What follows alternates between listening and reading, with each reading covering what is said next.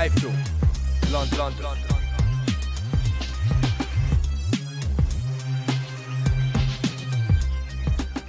iFILM. This is James Holder for iFILM London. We're at the weigh-in today for the Frank Warren show tomorrow. With me, just before he weighs in, I've got Tony CONQUEST. What's happening, Tony? Right? Yeah, all good, thanks, mate. Yeah, blinding. You're fighting Neil DAWSON, defending your WBO international belt. Yeah. How much do you know about Neil? I know he's tough, big, strong. He comes to fight, comes forward. He's as game as they come, and he's coming to win. He's got nothing to lose, has he? He's got everything to gain. So he's coming and he's going to put it all on the line. So I know tomorrow I've got to be on top form. Do you like it when a fighter comes actually out to fight rather than, well, try to box? He's going to come and try and put it on you. Do you think that suits you a bit more? Definitely, because people, when you first start off and you're fighting journeymen, people like they just want to survive and get through. So you're constantly forcing the fight, trying to make the fight happen. Whereas if you've got someone coming towards you who wants to fight as well, it makes it a lot easier. So yeah, I can't wait to get in there now and get on with it. He's trained by Carl Greaves. Carl Greaves fighters notoriously very tough.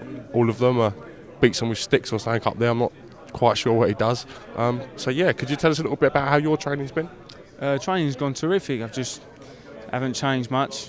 A few tactical things have been changed, but pretty much the same. 100% all the time, every day in the gym. Nothing, no corners like left unturned. Everything's been done. So I'm just waiting to put it all out on the line tomorrow and show everyone what I can do. What do you think about the cruiserweight division? I know you've asked this before, but what do you think the current state of the cruiserweight division is? I think it's quite wide open at the minute, and there are still quite a few good fighters coming through. I mean, you've still got Matthew Askey. I know he's just coming off a loss, but he's still a terrific fighter. Of course, you've got the British champion, John Lewis Dickinson, and we're all reasonably young in our late 20s. For cruiserweights, that's pretty young. So the next sort of 18 months to 2 years, there's going to be some cracking fights. You've got like Danny Price, Steve Simmons. There's some good fights there to be made. So hopefully with the Lonsdale belt involved and all Commonwealth belts in time, there's some real good fights there to be made on British soil, and hopefully I'll be involved in most of them. I do hope so.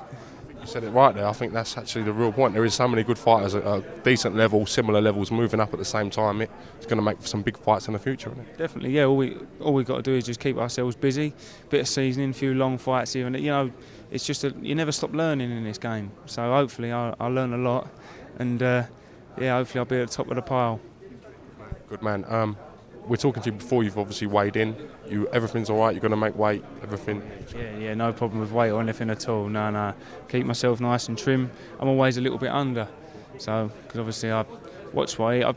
I'm always, even when I'm not in full-time training, my diet is pretty good. I have the odd cheeky takeaway here and there, like most people do. But during training, everything's really strict with my food.